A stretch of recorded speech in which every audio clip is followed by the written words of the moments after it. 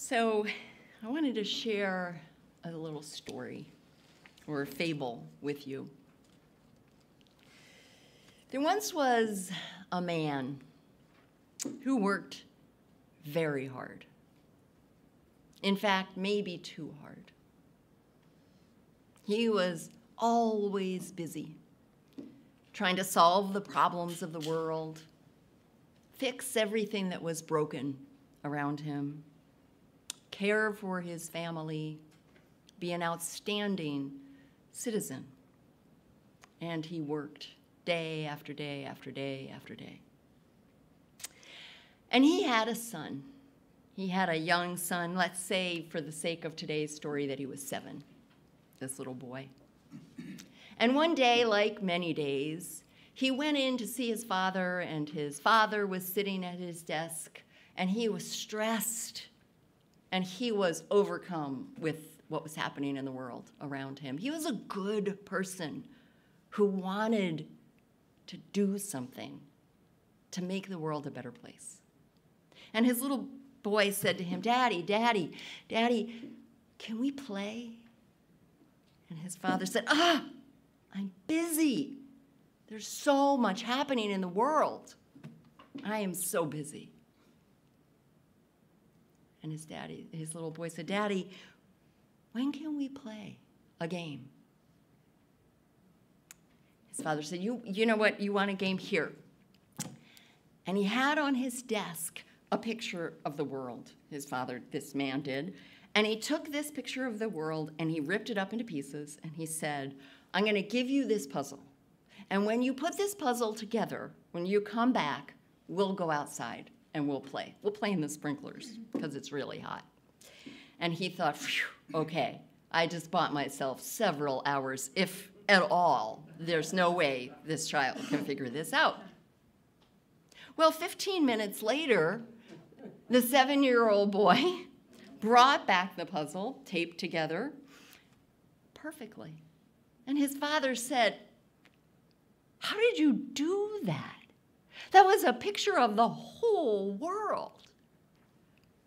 And the boy looked at it and he said, "Dad, if you turn it over, there's a picture of a man. And it was easy to put that man back together."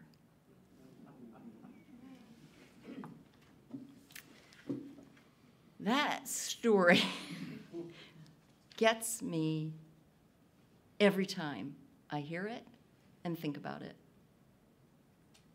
Not because there's anything unusual with being overwhelmed or working hard or feeling concerned about the state of the world, but because I can lose my grounding. I can go over that tipping point where the harder I work, the less helpful I am, where the more distraught I am, the less good I am offering the world.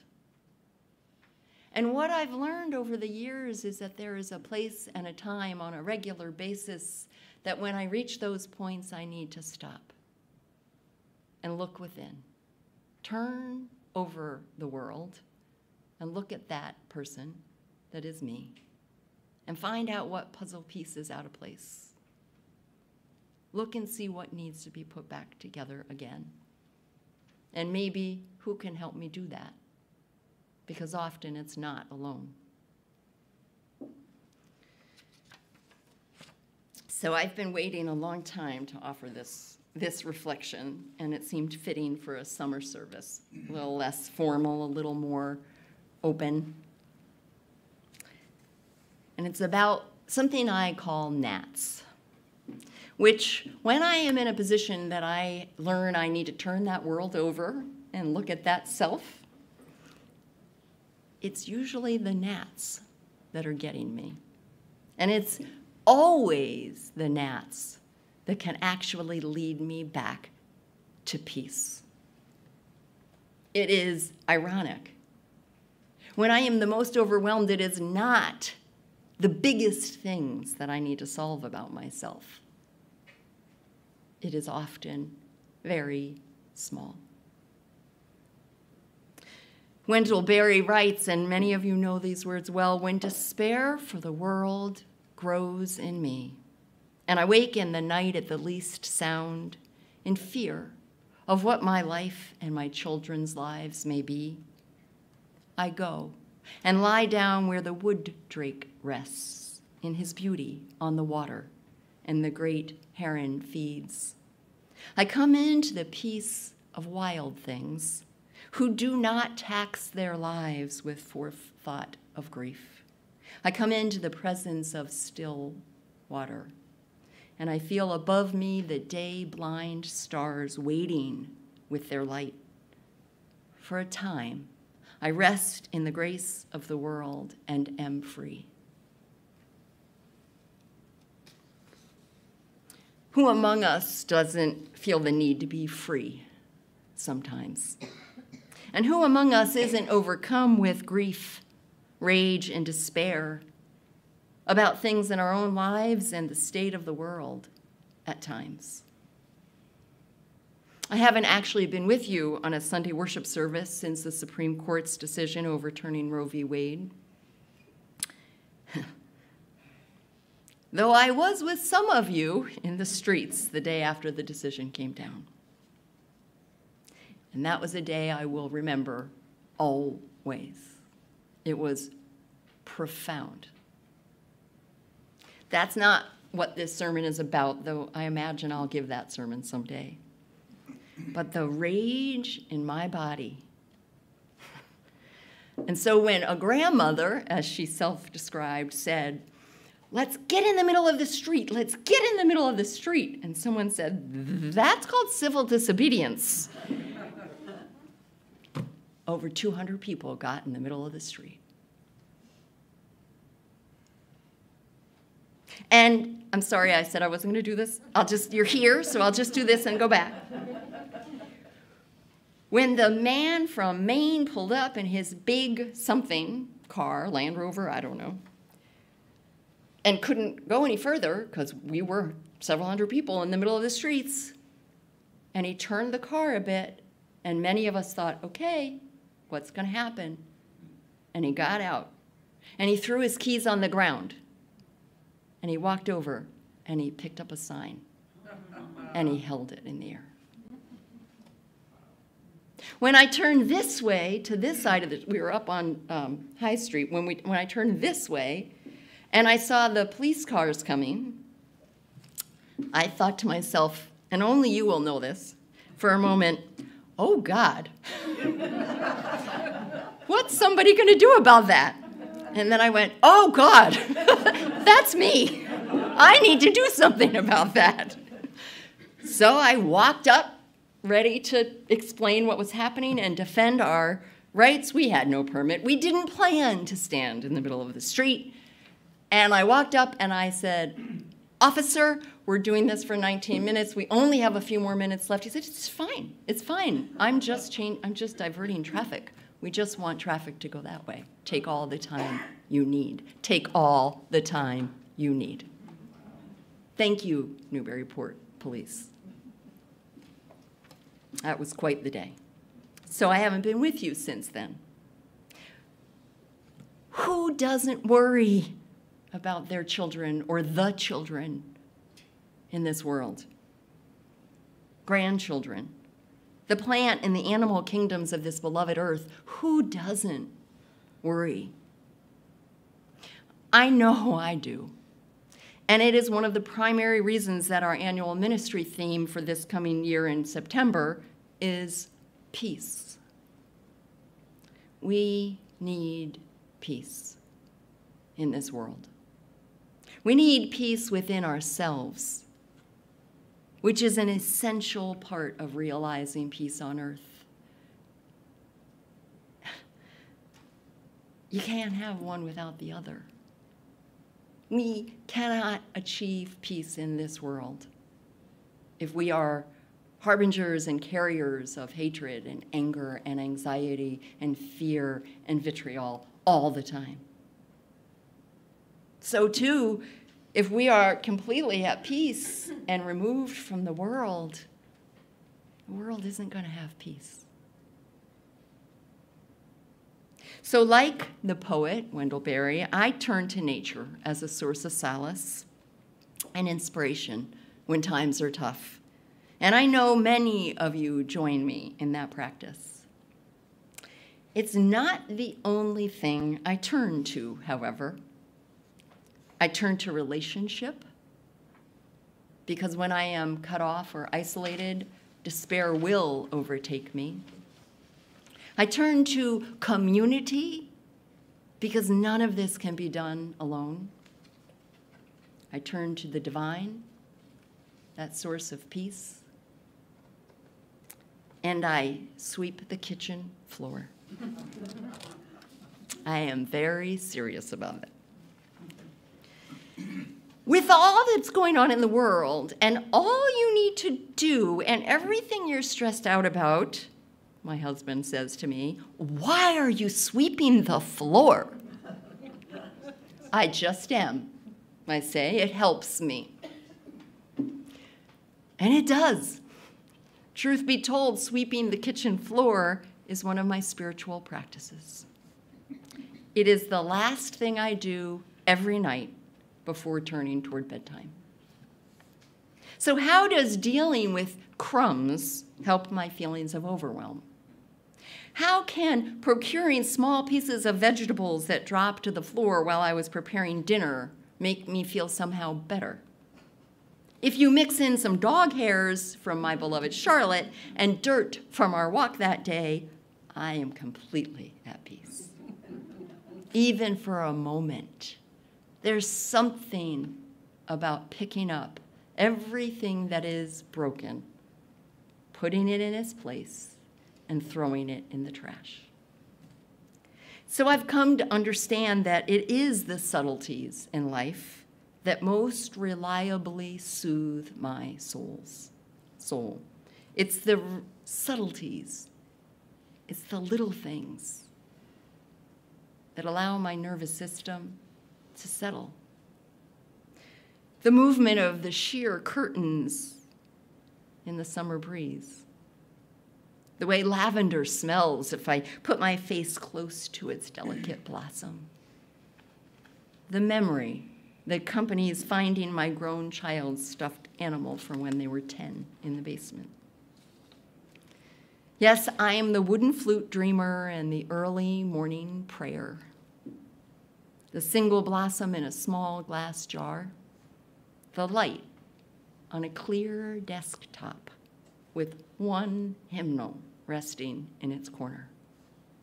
It is to those things I return again and again, with no offense to anyone and all of you who find equal measure of returning to peace in rock bands.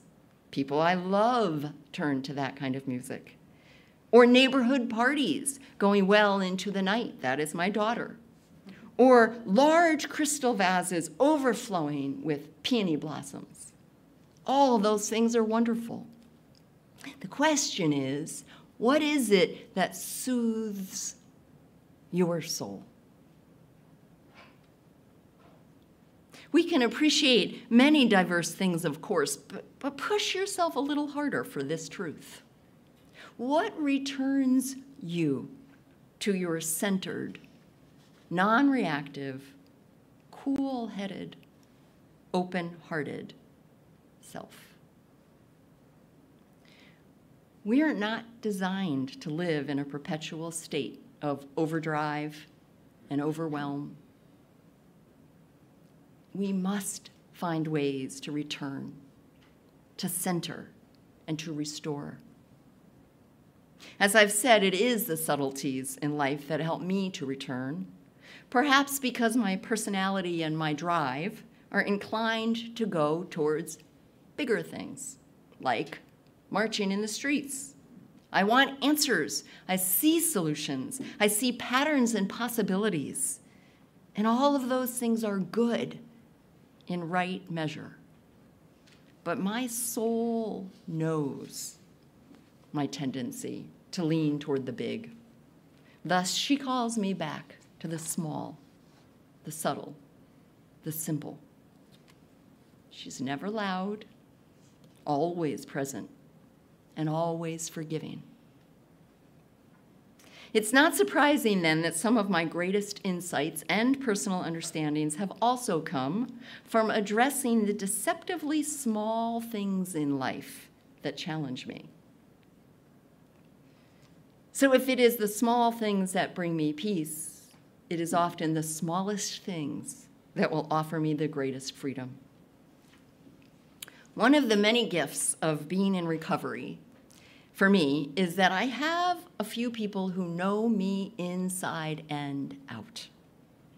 And one of them is a dear friend who I talk with every Friday morning before work. It is that 8 a.m. Friday meeting that I refer to for those of you who've tried to schedule a meeting with me at 8 a.m. on Fridays.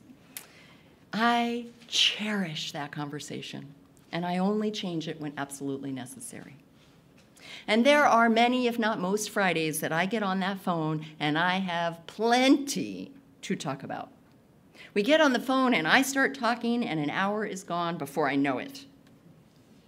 My friend listens, offers me her insights, helps me gain clarity on how I may want to respond to some of the biggest things in my life.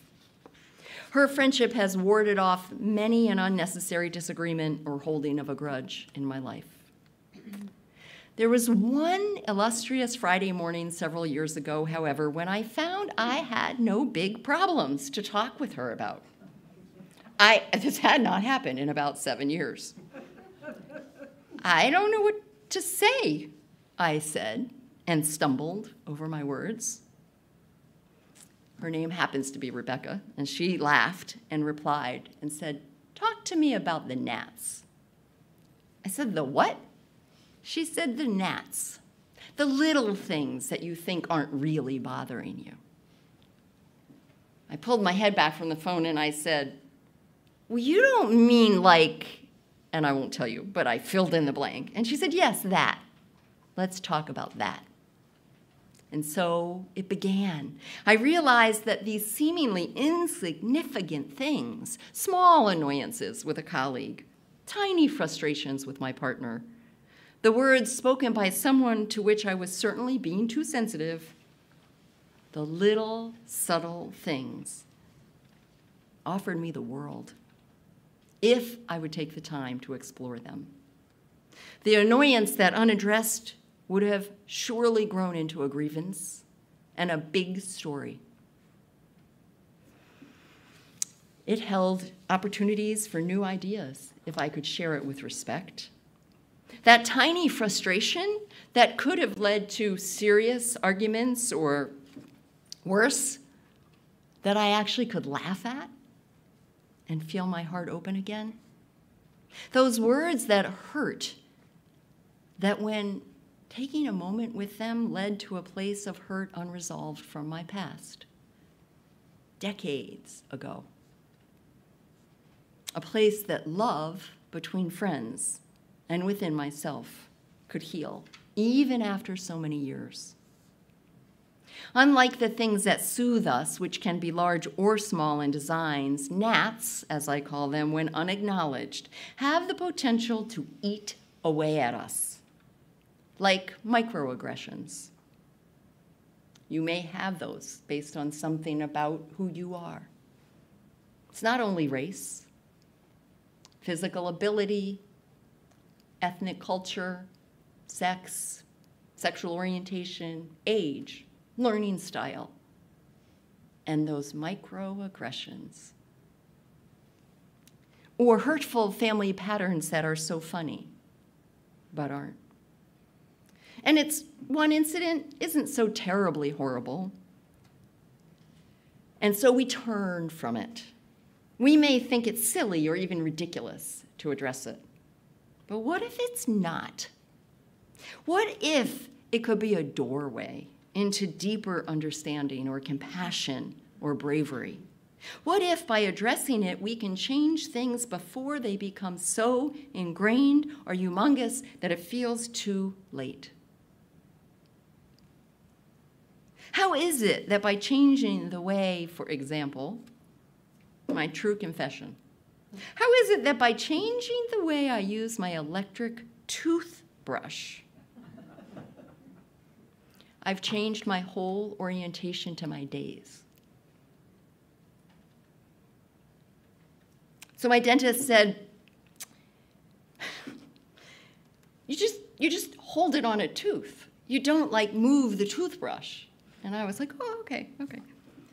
And I'd put that toothbrush in my mouth and I'd start moving it because I couldn't stop and just hold the toothbrush on a tooth and then the next tooth. And so over a period of time, I realized I do everything that way. It's not just a toothbrush. I realized how fast I am prone to be regardless. So how is it that dealing with one niggling question can clear up years of confusion in a relationship? Now, none of us have the time to address all the gnats. It wouldn't be helpful if we did. I imagine it would be excruciating. There's a balance, like in all of life. Physician and author Rachel Naomi Remen suggests a practice to doctors when they're burned out.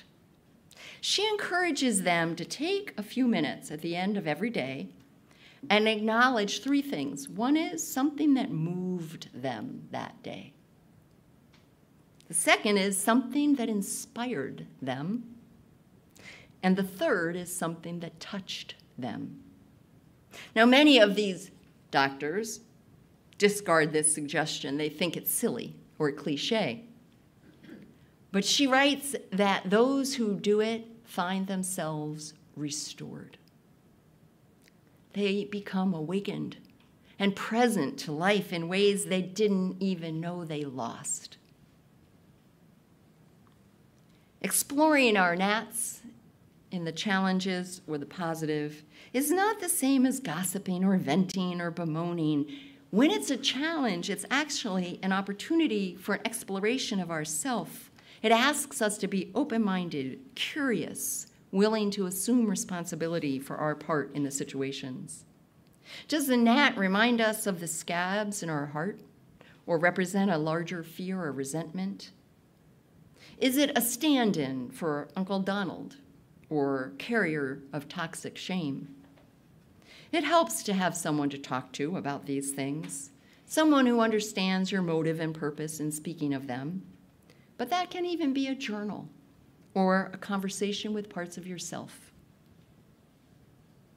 My friends, when the world is overwhelming and we lose touch with our best self, when we cannot find the place of rest within us and our hearts feel nearly sealed closed, may we take the time to step back, address the little things, and experience the sublime in the subtleties of this day. May we turn over the puzzle of the larger world just for a time and focus on the pieces of ourselves that need tending.